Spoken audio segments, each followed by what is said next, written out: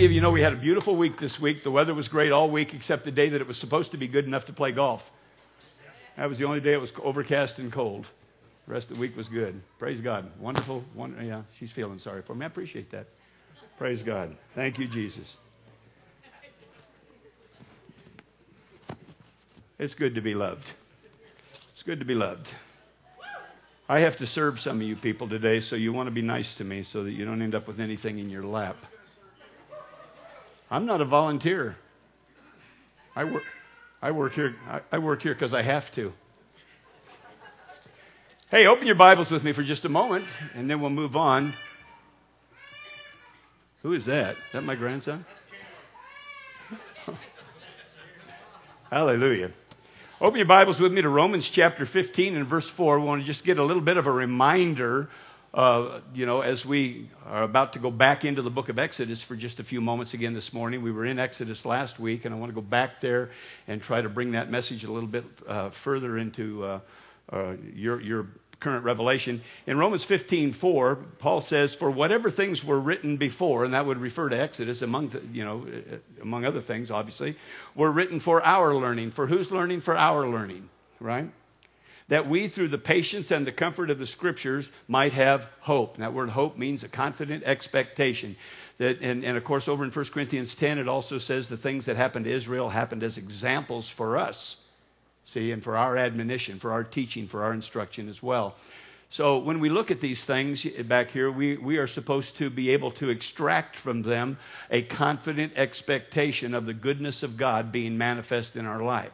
So when he says that we might have hope, that immediately tells us that when we look back into the Old Testament, we're not going to bring the law forward. We're not going to bring condemnation forward. We're not going to bring legalism forward, because none of that offers us any hope or any confident expectation of good.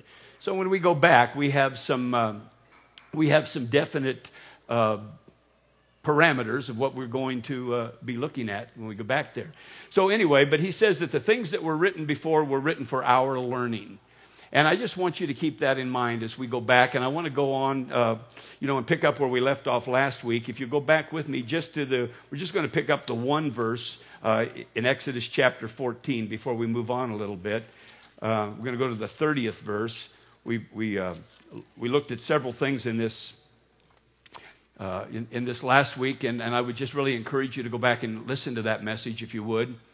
In order to update yourself. But so in the 30th verse of Exodus 14, it said, "So the Lord saved Israel that day out of the hand of the Egyptians." For those of you that weren't here last week, the Egyptians typify all of the manifestations or expressions of death. Remember Pharaoh, that particular Pharaoh is a type of Satan. Egypt is a type of sin, the condition that man came into, and then the Bible says that sin and death are cause and effect, and the Egyptians are a type of death. That would mean that would encompass all of the attributes of death. That would be physical death, spiritual death. It would be sickness. It would be disease. It would be addiction. It would be poverty. It would be bitterness, hatred. All of the behavioral abnormalities that the church likes to focus on and make the main issue. All of these things are typified in the Egyptians.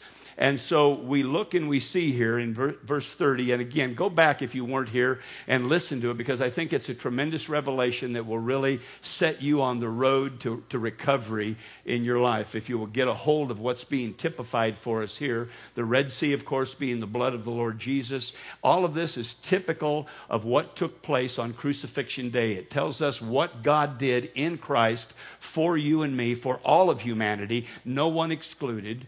Remember, this is an inclusion message, not an exclusion message. All of Israel, Israel's a type of the world, not of the church. All of Israel came out under the cloud. You see, they came out under the protection of the Lord, and he was in Christ reconciling the world unto himself, wasn't he? Okay, and so understand all that. We've been over all that. I don't want to go back and do it again. But verse 30, "So the Lord saved Israel that day," or saved the world that day, "out of the hand of the Egyptians. And Israel saw the Egyptians dead on the seashore." As I told you last week, this has really been one of the real problems in the church. This word saw means to perceive and to consider. And the church has not consistently perceived and considered the Egyptians, all of the attributes of death, dead on the seashore by the work of the blood of Jesus Christ. And yet 2 Timothy 1:9 tells us that he abolished death and brought life and immortality to light through the gospel, right? And so we have all of these existing manifestations continuing around us in this earth, and we say, well, it can't be true that he abolished death, because look at all the sickness and disease. Look at all the premature physical death. Look at all the people dying, around us. How can you say he has abolished death? Well, part of it, a big part of it, is the fact that we just have not perceived, understood, and consistently considered these things dead on the seashore by the work of the Father himself in our behalf. We just haven't done that. Consider. What do? We consider the circumstances. We consider the situations. We look at the things that are seen, not at the things that are not seen, in reverse of what Paul has told us in 1 Corinthians 5. See, we have a tendency, get this thing to stay on. We have a tendency to consider the circumstances rather than to consider the work of the Father, the work of the Lord Jesus, don't we?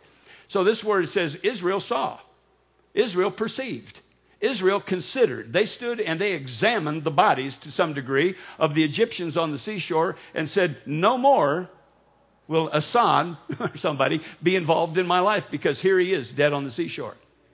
Right? All right. So, but as I said to you last week, as we kind of wrapped it up, that sin consciousness has been the great deceiver in the church. Sin consciousness is the great deceiver that has actually influenced us into using our God-given authority to, in fact, revive the things that were dead on the seashore. You see, that 31st verse said, thus Israel saw the great work which the Lord had done in Egypt. Remember, that typifies sin. And we know that he delivered us from so great a death, Paul said in 2 Corinthians 1:9. He delivered us from so great a death, and will still deliver us, and is delivering us, and will still deliver us.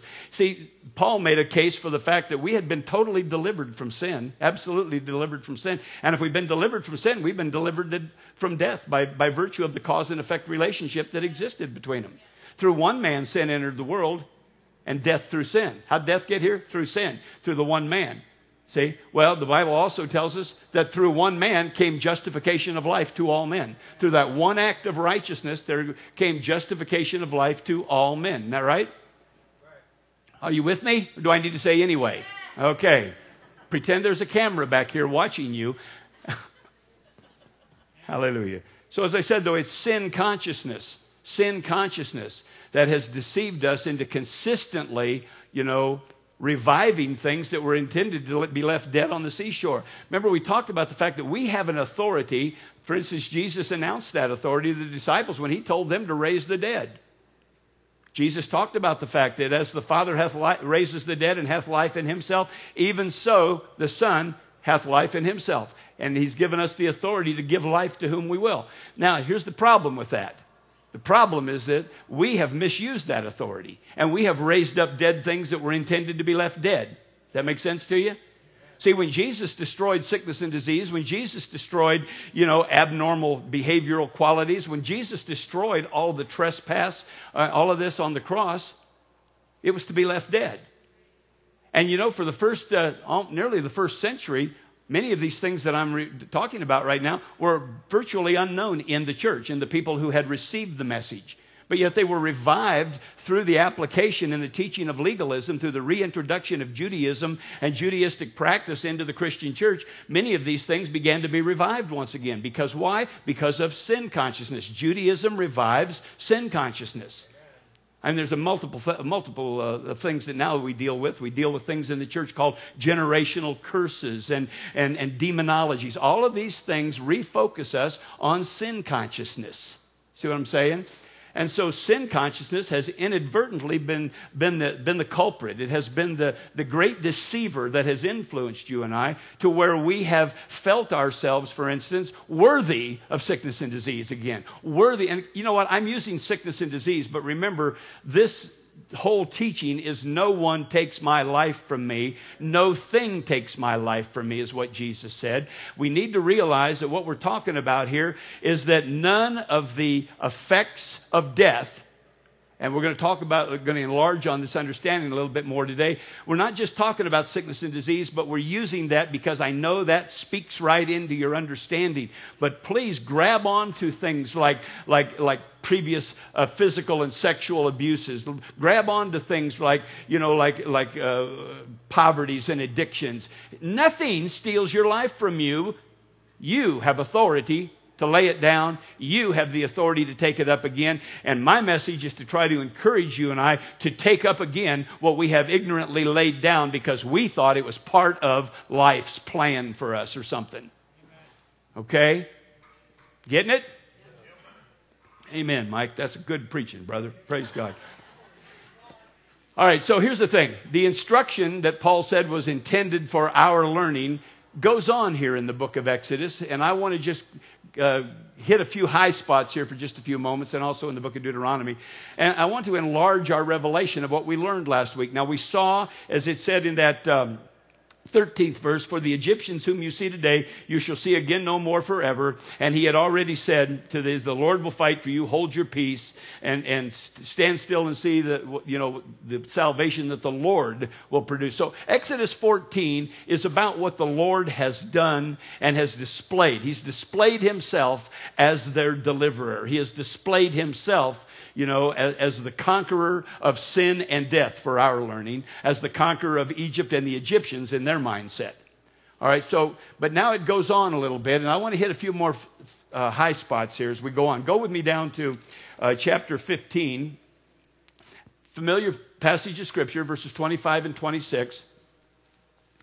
And will you allow me to do something? Here's what I'd like for you to do.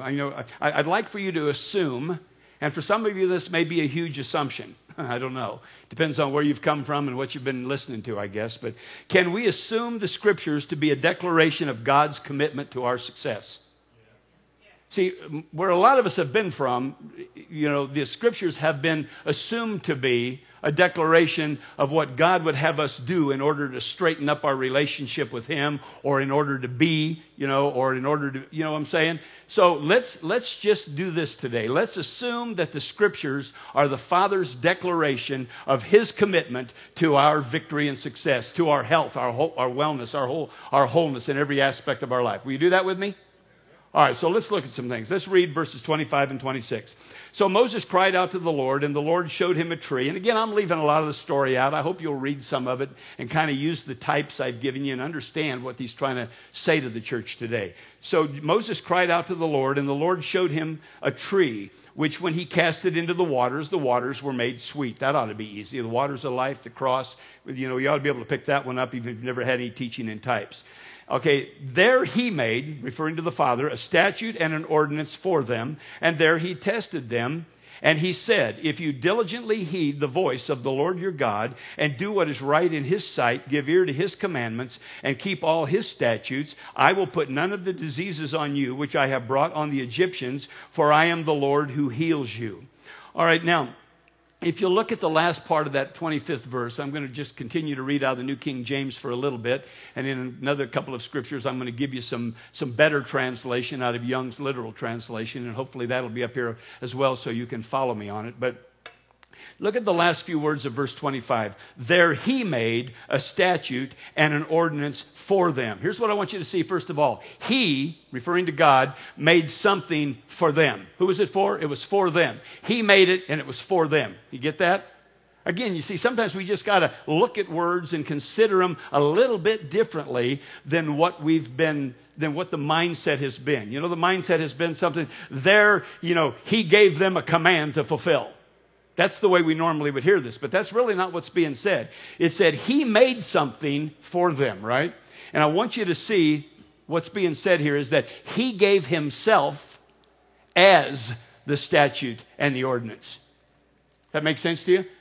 He gave himself. Now, again, if you put this over into a new covenant understanding, it makes perfect sense, doesn't it? He gave himself. Isn't that right? Christ died for all, therefore all died. All right? So he gave himself. That's what we're seeing here. So in other words, this is about him becoming what they needed. This is not about them becoming what he could work with. And see, some of you have been spending your whole life trying to become what he can work with.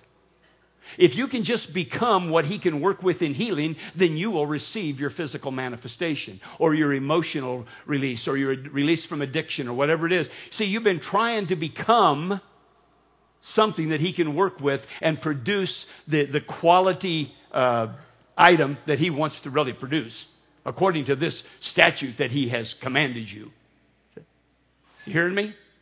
All right. All right, so he says, then I will put none of the diseases on you, which I have brought on the Egyptians, for I am the Lord who heals you. Let's just shorten that so you get this. He said, none of the diseases of Egypt, or that word means because. None of the diseases of Egypt, because I am the Lord your health. Now remember, I am the Lord who heals you. I've told you this many times before. And again, we're not just focusing on physical healing right now. I'm using this and hoping that you will apply it to every aspect of your redeemed life. Okay?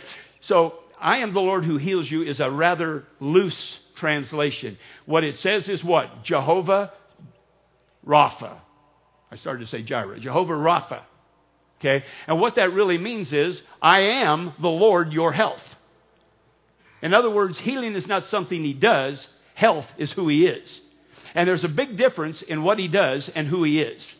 And there's a big difference to you. Now, does he heal? Yeah, of course he heals. But here's the point why it makes a big difference to you. Because if he is the Lord who heals you, now immediately you have the opportunity to say, well, heals me, maybe not you. Heals you, maybe not me. See? Because now we're taking something that he does, and that we have the freedom now to begin to apply certain, ideas of our own to that. And what happens is we end up eliminating ourselves, don't we? And this passage of Scripture has been real instrumental in helping people make a decision to determine themselves unworthy of healing, as I'll talk about here in just a second. So get this. It says, none of the diseases of Egypt, because I am Jehovah Rapha, because I am the Lord your health. Not the Lord who heals you, but I am the Lord your health. Okay? Not something he does. It's who he is. And where does he reside? In you, right? All right. Now he says, I am the Lord your health. Well, in the English, the word Lord implies authority. So he's saying, I am the authority of health. I am the authority of health. In other words, the doctor is not the authority. See?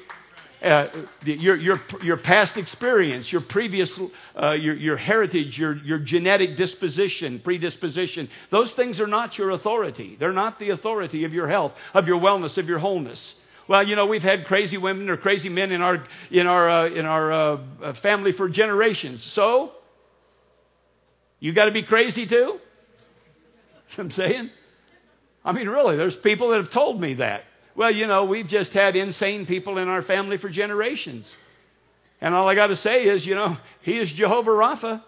He is the Lord your sanity, not the Lord who gives you sanity. We're praying for stuff that he already is within us. I saw one of the fellows on Facebook, I think it was Ted Nelson up in Wisconsin. He said, it sure is hard trying to become what I already am. That's a good statement, isn't it? Sure is hard trying to become what I already am. We've been doing that for so long. All right, so anyway, and look also at this. Didn't he also know, looking back at this 26th verse, didn't he also know that he alone was the only solution for if you diligently, listen to this, if you diligently heed the voice of the Lord your God and do what is right in his sight, give ear to his commandments, and keep all his statutes. Now listen, I can remember a time 30-some years ago when I listened to teaching that said that this was a requirement that the Father had placed upon me in order to be able to experience the blessing of healing and health, was that I needed to be hearkening diligently. You know what? I heard the Lord,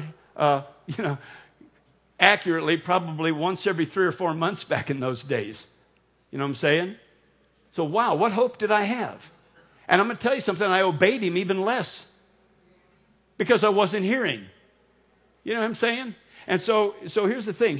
He says, if you diligently heed the voice of the Lord your God and do what is right in his sight, give ear to his commandments, and keep all his statutes. Listen, when he said that, he knew that he alone was the only solution to that. He knew that it was only his Son that it was only by the sacrifice of himself that was going to be fulfilled. See, that's why the Bible tells us, Paul tells us in 2 Corinthians 5 again, he said, or 2 Corinthians 10, I'm sorry, he tells us to take every thought captive to the obedience of Christ. Not to the behavioral disposition of yourself. He said, take every thought captive to the obedience of Christ. What Christ has accomplished for you and me in his obedience. Don't be thinking I'm not worthy of wholeness or wellness or completion because of what I've done. He's saying, take that thought captive and realize that what Jesus Christ did, he left everything dead on the seashore. You leave it there and go on forward, understanding that I dwell within you and I am Jehovah, your wholeness, your wellness, your completion. All right? All right.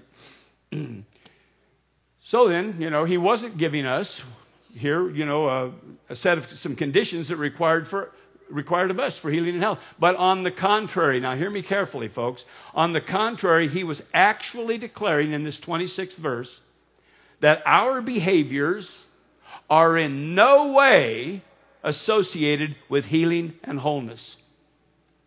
You got to get that. Our behaviors are in no way. That's exactly what he's teaching us here. He's showing us that you and I have no part to play as far as the production of the event. Okay, that our behaviors have nothing what to do are not associated with healing and wholeness. Instead, they are fully a product of who he is. Amen. I want to let that sink in. Because you see, even back then, the problem was not sin, it was sin consciousness. Yeah. It was sin consciousness. And I'll show you that a little more fully in a moment. So let's move on. Go with me over to the 23rd chapter of Exodus now.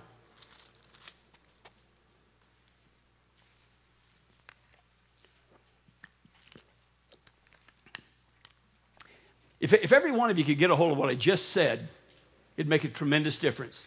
Because when I say that your behaviors are in no way associated with healing and wholeness, I don't just mean the times when you blow it and you're ugly, you're not so nice, you do the things that the church has classified for you as the horrible sins. See? But I'm even talking about your behaviors of scripture memorization and confession and fasting. And, we're taught in the church you got to fast to be healed. You got to give to be blessed. You got to in order to be. See? Again, sure is hard trying to become what we already are. All right, 23 verses 24 and 25 now. And again, most of us are familiar with the second verse I'm reading in each of these, but we haven't always put it in the context of the one prior to it. And I wanted you to see in that previous thing that God made himself the ordinance. He made himself the statute and the ordinance. He said, I am making myself right now what you need. I have made myself what you need. I am the Lord your health. See? So I am the statute and the ordinance of health. Doesn't have anything to do with any of your behaviors. All right, now let's go on here. Chapter 23, verses 24. All right, now. You shall not bow down to their gods, nor serve them, nor do according to their works, but you shall utterly overthrow them and completely break down their sacred pillars. So you shall serve the Lord your God, and he will bless your bread and your water, and will take sickness away from the midst of you. Well, verse 25 begins this way. It begins, so you shall serve. What those words mean is, in this way you shall serve the Lord your God. Well, what's he referring to? When he says, in this way you shall serve the Lord your God, he's referring back to what he just said. You shall not bow down to their gods, nor serve them, nor do according to their works, but you shall utterly overthrow them and completely break down their sacred pillars. And how easy is that for a legalistic mindset to put that responsibility back on you? And how many times have you been told or heard that you are bowing down to the idols of this world, that you are bowing down to this God and that God by watching TV, going to an R-rated movie, having a drink of wine or a whole bottle of wine? Oh, anyway. Well, if you look around you on the tables, you'll see that I have fulfilled my campaign promise. I said if you would elect me pastor, I would put a bottle of wine on every table. And I'm sorry they're empty. They spent too much time at my house before they got here. I meant for them to go straight from the store to you, but I'm sorry, they just didn't make it. No wonder he acts so ridiculous on Sunday mornings. No. Anyway. All right, but look at this. So he says, in this way you shall serve. So let's read verse 24 again. You shall not bow down to their gods, nor serve them, nor do according to their works. Now let me ask you, does that at all remind you of the encounter between Jesus and Satan in the wilderness? It should. When Satan said, showed him all the kingdoms of this world, and he said, all of this and its authority has been granted unto me, and I give it to whomever I wish. And if you will bow down and worship me, I will give it to you. But Jesus did not bow down. We know that, right? Okay. So this verse should also remind you of Jesus. This verse should not place upon you a sense of responsibility that gets you busy looking around for where you've bowed down to some idol of this world or some, you've made. I've even heard, most of you have probably heard this. I remember years ago, I heard somebody say, that if I was just really, what I'm going to say, I don't want to use the word obsessing. That's not a good word. But that if I'll just be this way. That if I lusted after my wife, you know what I'm saying? That I was putting her before God. And I got to tell you something. I still lust after that woman. And I'm not going to continue lusting after her. And you know what? I've got God's seal of approval. He says, good for you, son. That's the way I created you. That's what I want, how I want you to be. See? Don't always be so pushy with her, but no. But they said that I was bowing down to, I was making an idol of my wife. They didn't say that to me, but I'm just saying that was the message that was proclaimed. I'm sure some of you have heard that. You can make an idol of your husband or your wife. I think you should. I think you ought to love your husband or your wife, so great. Anyway, I don't need to go on with that, but you get the point, because that's kind of garbage we've heard over the years. And see, and it all comes out of these kind of verses. You shall not bow down. Again, I want you to see that this is Jesus, if you will, in verse 24, embracing humanity in his obedience. So verse 24 has been fulfilled by the Lord Jesus Christ so that you can enjoy the benefit. Now, again, the translators didn't see that. They saw you in verse 24 and a requirement that God was placing upon your life. And so consequently, when they get into verse 25 here, they write things in what I call, the future. Well, it's the future tense. You see, if you will do, verse 24, then he will do this. So I'm saying, if you don't bow down, if you don't serve them, if you don't do according to their works, but you utterly overthrow them, how many of us had much success in utterly overthrowing things? Now, thank God he did it, right? Okay. So in this way you should serve the Lord your God, and then he will bless your bread and your water, and I will take sickness away from the midst of you. But you're going to have to perform. There's a checklist that I've put before you, right? See, that's the idea, but we need to understand that's not what's being said, all right? So when he says, so you shall serve the Lord your God, he's saying, in him you shall serve the Lord your God. In him. In him. See, you're in him, and that's how it did. Now, I want you to listen to just this out of the Young's literal translation, this 25th verse. He said, and ye have served Jehovah. See that? And ye have served. Notice that it's now in the past tense. Let me read it to you out of the New King James. So you shall serve. But now the literal translation says, and ye have served. Past tense. And ye have served Jehovah your God. And look at, and he hath blessed your bread. Thy bread and thy water. He hath blessed. Past tense. In other words, it was blessed before you got here. See?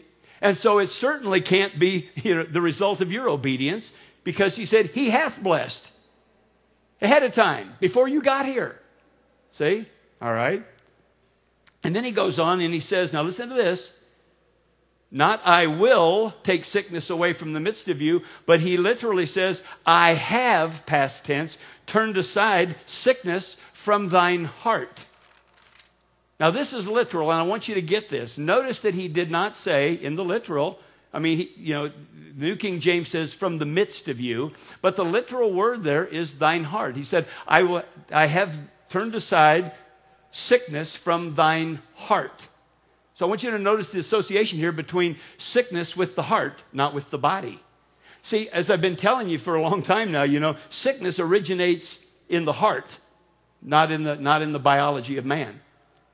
See, we have believed that disease has its origin in the biology. But no. That's why we are not effective in dealing with it. Because we are dealing with it in the physiology, in the biology, rather than dealing with its source. You remember how God said over in Proverbs chapter 4, He said, keep my words in the midst of your heart, for they are life to those who find them and health to all their flesh. He was talking about heart conditioning. He was talking about heart aerobics. He was talking about keeping your heart in such a condition that your life would experience health and physical life in all your flesh. See? And so here he's exposing the problem. He says the problem that you had was disease of the heart. It was the disease of the heart. Let that sink in for just a little bit. Sickness and disease did not and do not originate in the biology. I don't care what disease you're dealing with, what problem you're dealing with. It did not originate in the natural world. It originated in the spirit disposition of your own understanding.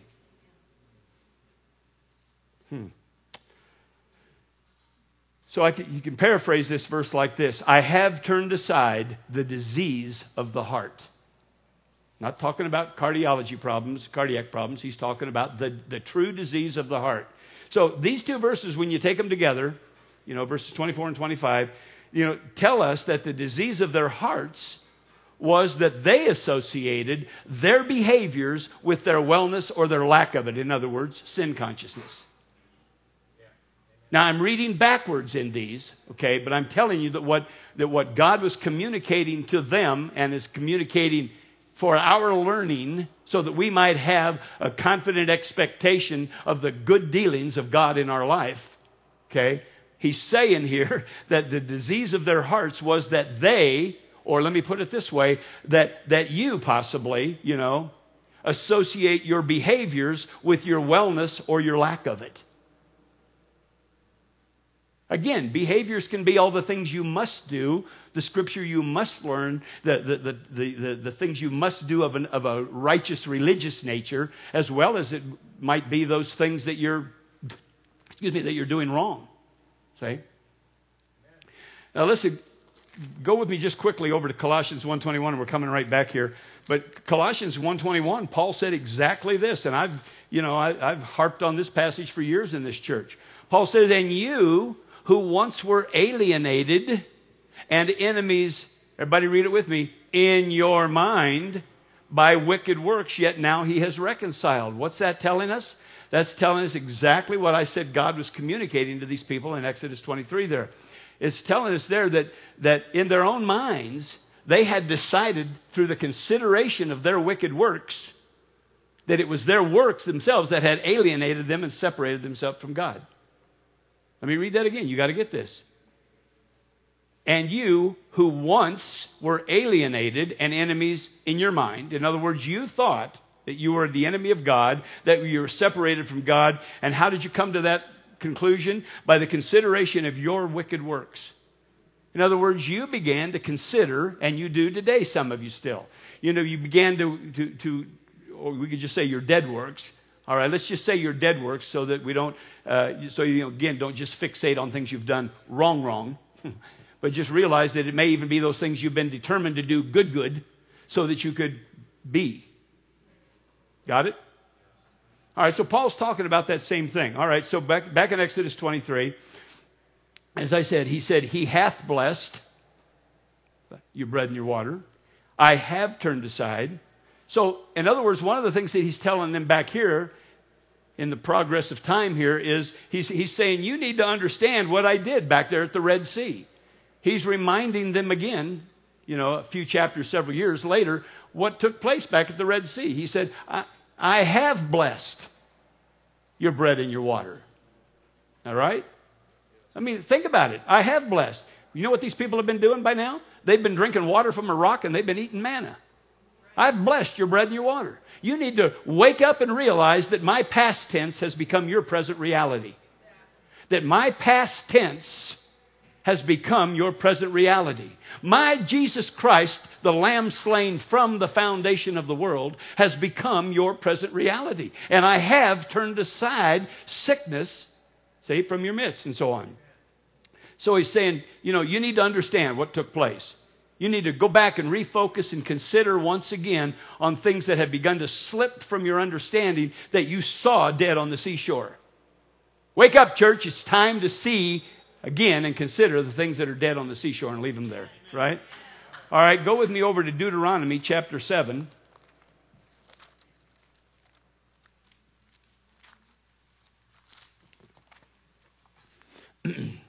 And we're going to look at verses 12 through 15. Then it shall come to pass, because you listen to these judgments and keep and do them, that the Lord your God will keep with you the covenant and the mercy which he swore to your fathers. If you'll do this, then my covenant will work for you. Now the implications there are horrendous. The implications there are devastating. They're 100% destructive. They predispose you for failure. The implications there from the legalistic perspective. Okay. Verse 13, and he will love you. Oh my God. Oh my God, if I don't do these things, you see, why do so many people in the body of Christ question the Father's love for them? Question the unconditional love of the Father for them all the time. I'll tell you why. Not just because of this verse, but because of the kind of teaching that comes out of this kind of thing. I didn't listen to the judgments and keep them and do them, and the Lord my God can't keep his covenant and mercy with me, which he swore to my fathers, and he can't love me and bless me and multiply me. See? But he goes on. And he will bless the fruit of your womb and the fruit of your land, your grain, your new wine, your oil, the increase of your cattle, the offspring of your flock in the land which he swore to your fathers to give to you. You shall be blessed above all peoples. There shall not be a male or a female barren among you or among your livestock. And the Lord will take away from you all sickness and will afflict you with none of the terrible diseases of Egypt which you have known, but will lay them on all those who hate you. Well, once again, Jesus is your verse 12. All right? Because he listened to the judgments of the Father, kept them and did them, and the Lord, your God, will keep with him. See, the covenant that the Father made is with Jesus. You don't have a covenant with God. Jesus has a covenant with God, and you are in him, and so the covenant becomes your reality. Isn't that right? Because he's done these things, and he will keep the covenant and the mercy which he swore to the fathers. All right, so Jesus is your verse 12. You need to write that down in the margin of your Bible. Jesus is my verse 12. Jesus is my verse 24, whatever it was over there in chapter 23. Yeah, Jesus is my verse 20. Jesus is my verse 25 in chapter 15. You need Jesus, Jesus, Jesus, Jesus. See, we need to get that. It's Jesus that hearkened diligently unto the voice of the Lord his God and kept all his statutes and obeyed his voice at all times. And because of that, we are included in him. And because we're included in him, all of these other things are just the natural revelation of our life in him. Okay? As I say, Jesus is your verse 12, but because the translators thought verse 12 was you, which they always do, they've translated these verses in the conditional tense. Now, I know that's not something you learn in English class. I call it the conditional class. I have some tenses that I have the finished tense and the conditional tense. See? The conditional tense is the if you do, it will be. All right? The finished tense is he has already done it, and you might as well just keep your nose out of his business and enjoy it. See? All right? So rather than saying present or future or any of those, or past, I like to say finished and conditional. And so what they've done is they've translated everything in the conditional tense, and consequently sin consciousness prevails in the church again, right? So I want you to listen to this text from Young's literal translation with the understanding, okay, that we were all crucified with him, right, from the foundation of the world. Deuteronomy chapter 7. Do we have it in Young's? Yeah, here we go. Well, I'll tell you what, I'll go ahead and read it from up there because the print's bigger. And it hath been, because ye hear these judgments and have kept. Now, as we go through this, I know that, we don't speak this way, but just keep noticing the finished tense or the past tense statements. because this is literal Hebrew coming, being translated to English. And it hath been, because ye hear these judgments. Can you hear Jesus? Can you hear the Father speaking to his Son right now? Can you hear the Father speaking to Jesus? Can you hear him just speaking to you, or do you hear him speaking to Jesus? He looks at his Son and he said, my Son, and it hath been, because ye hear these judgments, and have kept and done them, that Jehovah thy God hath kept to thee the covenant and the kindness which he hath sworn to thy fathers. Verse 13. And hath loved thee, and blessed thee, and multiplied thee, and hath blessed the fruit of thy womb, and the fruit of thy ground, thy corn, thy new wine, thine oil, the increase of thine oxen, the wealth of thy flock on the ground which he hath sworn to thy fathers to give to thee. Blessed art thou above all peoples. There is not in thee, let me keep that there. Okay. There shall not be a male or a female barren among you. See, again, there's that conditional tense in the New King James. But here it says, there is not in thee a barren man or a barren woman, nor among thy cattle. And then finally, verse 15, and Jehovah hath turned aside from thee every sickness, already has, past tense, hath turned aside from thee. Jesus bore our sicknesses, carried our diseases, took them, to the grave, rose without them. You see, having had Jehovah his Father had turned aside from him every sickness and none of the evil diseases of sin, which thou hast known. Jesus became sin in your behalf, and you became righteous. He knew sin, didn't he? He became sin. He said, the diseases of Egypt, doth he put on thee, and he hath put them on all, hating thee. Now notice in this verse, this is a sideline, but it says, Jehovah hath turned aside from thee every sickness. Now the previous verse, that 14th verse, we can put that up there one more time. I want you to get this. Blessed art thou above all the peoples. There is not in thee a barren man or a barren woman. And of course, the barren woman is the thing that I really want to focus on here. This word that's translated sickness in the 15th verse is a word that's not used a lot. It's a word that refers to, if you're going to take it literally, the sickness of menstruation. And so what he's really saying here is that he has removed from them every negative issue of ovulation and childbirth. But he's talking about the sickness. This word is used in sickness, the sickness of menstruation. You see, and those of us who have been married a long time knows how it can afflict you. But us, right, men? No. Especially if you raise daughters and wives at the same time, No. I don't have a jar up here today, so they took my jar away. So I'm doing things on credit today. Those of you that weren't here last week or that watched online and wondered what in the world I kept looking back here for, last week they had a swear jar up here for me. I had to put money in it. But I didn't put any money in it last week. No, sirree. I got through it. That sin-conscious presence up here kept me on the straight and narrow. Praise God. But anyway, going back again to verse 15. It's have turned aside all sickness and disease, which was associated with Egypt and sin. That's what he's talking about. None of the diseases of Egypt. He said, I have turned aside all sickness and disease, which was associated with Egypt. All right. So it's true that sickness and disease, was all associated with sin. No question about it. Because he's saying, I've turned aside from every sickness and none of the evil diseases of Egypt, of sin. All right.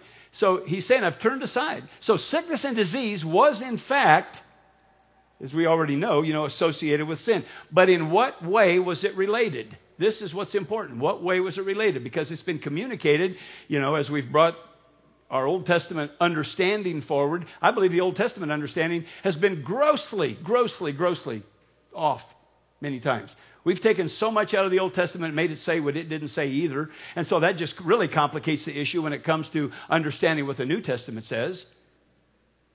Amen. So what way was it? Was sickness and disease, for instance, was it just the uncontrolled, release of sin into the world? Because if it was that, we need to realize, that it would have been in full force and at maximum volume immediately. In other words, you see what I'm saying? It would have just been, but it evolved. It developed. It didn't just instantly manifest. We've said before, it took Adam 900 and some years to die. But you see, if sickness, disease, if all of this stuff, all these attributes of death, if they were just the instant, uncontrollable release of sin's power upon people, then what would have happened was it would have all been just immediately. Boom. It would have just broken out with stuff. And you know what I'm saying? I want to get this down to what you need to hear, though. See, and lifespans would have shot right to the bottom. But it was gradual. It developed. It developed and it multiplied. Because sickness and disease was, in fact, the result of sin, but not of their doings. That's what God is teaching us here in Exodus. Sickness and disease was not a result of their doings, of their trespasses, the very things that have been communicated to you that have effect on why you are experiencing what you're experiencing today. Hey, listen, we could put it into some other things. Hey, the reason you're experiencing poverty is because you're not tithing to your church. No, I'll tell you why you're experiencing poverty. You're experiencing poverty because you live in fear where your finances are concerned, and fear is exercising a greater influence over your life than faith. It's that simple. And fear always produces, in the area of finances, always produces selfishness. Hey, listen, I've been there. I spent several years where I was just barely getting by, and it struck fear in my heart to think about giving some of that away to anybody. Right? And so I got selfish. And I got to tell you what happened. I didn't prosper during that time. And you know what? It had nothing to do with God's dealings with me. It had to do with my own fear of giving in the world, which would have produced its own result. What did Jesus say? He said, give unto others, do unto others, give unto others, as you would have them do unto you, not as you would have God do unto you. See, the message is, you want God to bless you, you got to tithe. No, that's crap. No jar. Okay. They had a list underneath that thing too, though, and that was a free word anyway. because that one actually came from the Greek, I think, somewhere. No. You hear what I'm saying, though? We've had it put upon, so it doesn't have to be sickness and disease. We can talk about anything. Giving, is the result of being fearless because you really do believe that God has blessed you. But giving does not release God to bless you. You got to get this, folks. It's so important, because ministries in particular will pound on you and pound on you and pound on you and convince you that you can't financially, economically prosper unless you are tithing and even giving above and beyond tithe to your church or to where you're being fed, they say a lot. You know what? I give because Marilyn and I realize how blessed we are.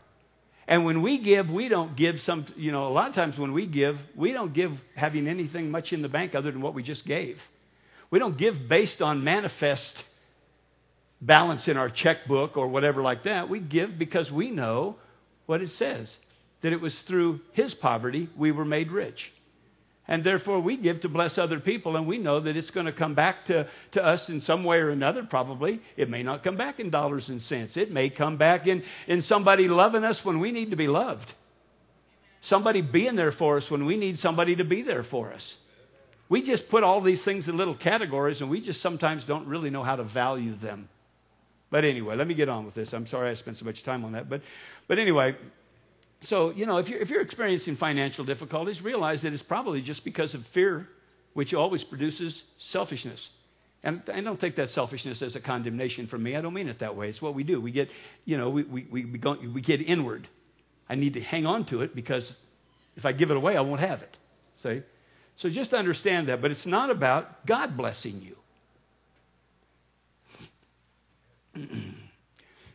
So as I said, sickness and disease was the result of sin, but not of their doings.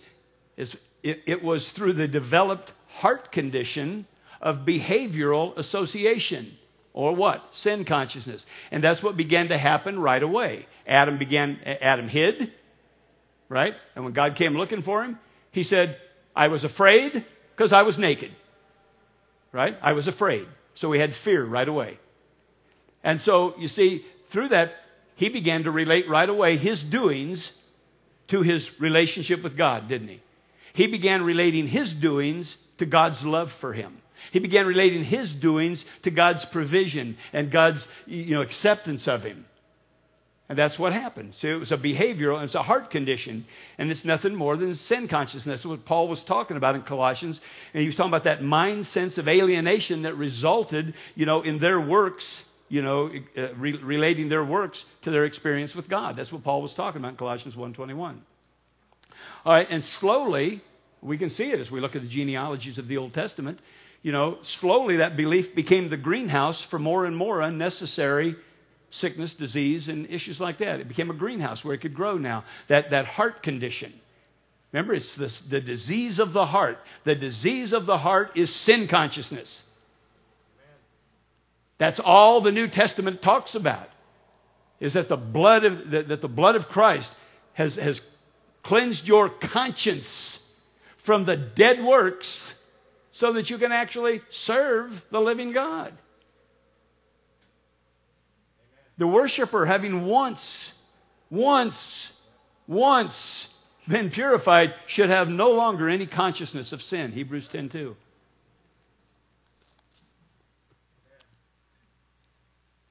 So as I said, that belief became the greenhouse for more and more unnecessary sickness and disease. And I say unnecessary because you want to remember that his purpose and grace was given to us in Christ Jesus before the world began, before time began. And what we see happening by demonstration in Exodus is simply God's demonstration in time of what had already taken place in eternity, of what he had already done. He hath blessed. See, he has turned aside. What I'm trying to say to you this, listen, he's telling these people, before you knew me, I turned aside sickness and disease. But you've been allowing it to become a part of your life. See? You've allowed it to become a part of your life through sin consciousness, through the disease of your heart. While you were living in Egypt, there was a disease that was growing in your heart. And that disease is manifest in the idea that your behavior has anything to do with my love for you and my provision for you. But I want you to know I am Jehovah your health. Amen. I am that I am. See? I mean, he's telling these people, and this is written for our learning, how much more ought we to have a working experiential revelation of this after the manifestation of Jesus Christ, who this purpose and grace that was given to us in him before time began, but now hath been manifested, Paul went on to say in Timothy, in the coming of Christ. See? Now, hidden in these two English words is a couple of things we want to look at, these words we've been dealing with, sickness and disease. And I want to deal with them as we wrap up here. The word disease that we see most often, okay, it's number 4245 in your Strongs, okay? And it does come from a Hebrew word that was used primarily to reflect physical illness, physical weakness, physical pain. So, but then the word sickness is number 2483 in your Strongs. And this is really a much more far-reaching word. It's a much broader word. And I've taught on this once before, but I want to bring this to your remembrance because, like I said, I don't want you to just be grabbing out of this today physical healing, but I certainly want you to grab that. I want you to put this in the context of no one takes my life from me. No thing takes my life from me. Nothing shall by any means hurt me. Those scriptures that we looked at several weeks ago, right? Okay. Sickness, though, is a word that means malady, anxiety, grief, and calamity. These are the things that this word means. All right, what is malady? Well, let me just give you some brief descriptions. Malady means to deprive of the energy or of the power to gratify desire. Okay? It means a malady is a disorder of mind or of understanding. It's any distemper or disorder. So that says something to you more than just physical sickness and disease, doesn't it? It starts dealing with the realm of the soul. It starts dealing with some of the things you think and so on and so forth. Anxiety. What is anxiety? Concern about events, future or uncertain. None of us have ever had that problem, I'm sure. concern about events future or uncertain, and it's a concern that disturbs the mind and keeps it in a state of painful uneasiness. Now remember, these are words that he's saying, I have removed this sickness from your midst, from your heart. This stuff was in your heart. It's the product of your heart, and I have turned it aside in my Son. Okay? State of painful uneasiness. It springs from fear or the apprehension of evil. Remember, Jesus said that in the last days, men's hearts will fail them for fear and the expectation of things to come, or the apprehension of what might be. Right? Calamity is misfortune or cause of misery as a result of disaster, accident, anything that produces loss. Accidents. That would mean automobile accidents. That would mean falling downstairs. Would mean cutting your finger. That's all just a joke for Cabby. She's not listening. No. In other words, what I want you to get is that the word sickness reaches into every compartment of our life. So, we have this tendency to just grab onto small portions of things and not allow them to seek the revelation level that they want to seek in our life. We don't want to shut these things down. We need to let them fill our life with revelation so that our expectation, why were they written? So that we, through these scriptures, might have a confident expectation, right? So this word sickness reaches into every compartment of our life, but remember the words of Jesus, he has nothing in me, because those are the exemptive words. Those are the exemptive words, of immunity that apply to all these things. Now, remember, God has disassociated all these things from our behaviors. You got to get that out of here today. All of these things need to be disassociated. Now, this is important because, I constantly beat myself up with the fact that I have financial problems because of stupid decisions I made. Well, now, I did make some stupid decisions. There's no question about that. We're not saying I didn't. You know what I'm saying? But the point is, what I do is, then I disassociate myself from God's provision, from God being able to undo in me what I've produced. Now, see, we do the same thing with sickness, disease, with all of these things. We all have these tendencies, right? And so this message is preaching to me right now, too. But the legalistic judicial Christianity, has worked overtime associating all these things with sin one way or the other. So on the one hand, God is saying your behaviors have nothing to do with my wholeness and wellness and completion. But Christianity says just the opposite, right? So, and as I said, sin consciousness doesn't mean only a sense of unworthiness for wrong behaviors. Sin consciousness also means a sense of elevated worthiness, for good behaviors and habits. It's sin conscious to have an expectation that things are going to go better for you because you've never tasted coffee, you've never had a cigarette, you've never drank booze, you've never done this, you've never said a swear word, never gone with a girl that did. That's sin consciousness. Give me my jar. No, I'll refrain. Jar's not here and I don't have any change, so I'll refrain. Okay. But as I said, we've used our authority to lay down our lives in so many ways by accepting the idea that malady and calamity, are something we all have to deal with. Listen, God will speak to you. If God doesn't want you on that airplane, He'll speak to you. If God lets you get on that airplane, enjoy the ride. Amen. If God doesn't want you driving down the interstate on an icy day, He'll speak to you. If He doesn't speak to you, go to Denver on the icy highway. Don't live in fear. Do whatever is in your heart. Do all that is in thine heart, for lo, I am with you, the Holy Spirit said to Jonathan. That's his armor bearer. Do all that is in thine heart. And if it's motivated by fear, then it ain't the Holy Spirit, okay? But we've just got to quit laying down our lives. That's right. We've got to quit depriving ourselves of the opportunity. We've got to quit, as I said, being deprived of the energy to gratify desire. I want to go somewhere. I want to do something. I want to be a part of something, but I can't because some fear has collapsed my heart. You know what? I don't have a bit of problem. Some of my kids, have called me and called me and Mom, hey, we're going to fly. We're going to do this. Will you do that? Will you just, pray and agree with us and find out what, if God's speaking? And I'm always happy to do that. I don't have any problems with that. See what I'm saying? I'm not saying you shouldn't check things out with God before you do them. All right? See, but here's the problem. We don't believe the gospel. So let me read you let's look at 4 quick scriptures here as we wrap up, because we need to begin taking back what we've laid down. And I just want to pump some insurance. John 17:15. Let's get these up here and we'll take a look at them quick and we'll run through all 4 of them and you can just kind of grab onto them, write them down. I'd like for you to really write these down. Again, I tell you to write down a lot of stuff and I wish you would. I wish you'd take this stuff and get it out before you get it in the open. John 17:15, Jesus said this, I do not pray, Father, that you should take them out of this world, but that you should keep them from the evil one. How many of you think the Father answered Jesus' prayers? To keep you from the evil one, right? Look at 2 Thessalonians 3:3.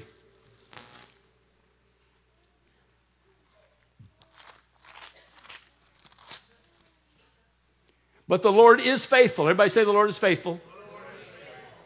Who will establish you and guard you from the evil one. Paul apparently thought that the prayers of Jesus had been answered as well. Right? 2 Timothy 4:18. And the Lord will deliver me from everybody say every evil work and preserve me for his heavenly kingdom. The Lord will, he will deliver me from every evil work, right? And then the last one, 1 Peter chapter 1 and verse 5. You are kept, or the New American Standard is right in its translation as well. It says you are protected by the power of God through faith for salvation ready to be revealed in the last time. And as I've said to you before, for years I thought that was referring to I was protected by the power of God through my faith.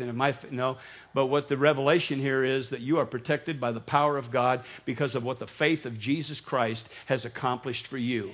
And you need not live in fear. He will deliver you. Folks, it's so nice to believe that you're protected. It's so nice to be able to send your children to school every day knowing they're protected by the power of God. Knowing that it doesn't have anything to do with your faith, but it's in the knowing, not in the doing. If you can just know and just you can rest.